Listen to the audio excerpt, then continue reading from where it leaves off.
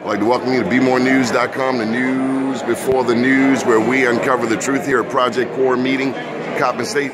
Lieutenant Governor, what'd you think of tonight's meeting? I thought it was good. It was a good opportunity to talk to people about what Project Core really is about, the progress that we're making, the partnership with the city, the role of the state, and most importantly, the involvement of the citizens of the city in terms of determining what they want on these properties, be it housing, be it development, be it green space.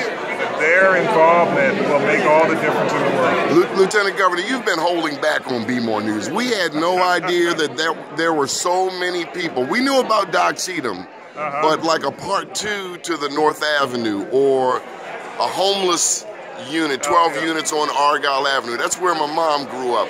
Or, just some of the things planned for, Sandtown. There's a lot more going on to Project Core than I initially anticipated. Well, Secretary Hogan and his team at Housing and Community Development, have been working hard to make sure that this works.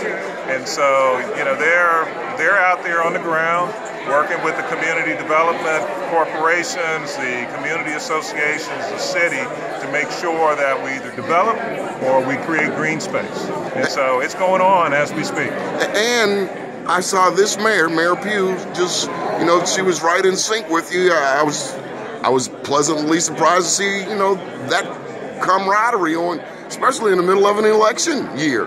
Well, it's not quite the election year yet, but we have a very good relationship. I'd say the administration, our administration and the Pugh administration, from the governor and the mayor, myself and the mayor, the relationship is great, and we're going to work together and continue to work together and do good things in the city, as well as the state of Maryland. Good deal. Thank you, Lieutenant Governor Boyd Rutherford. Keep watching BeMoreNews.com.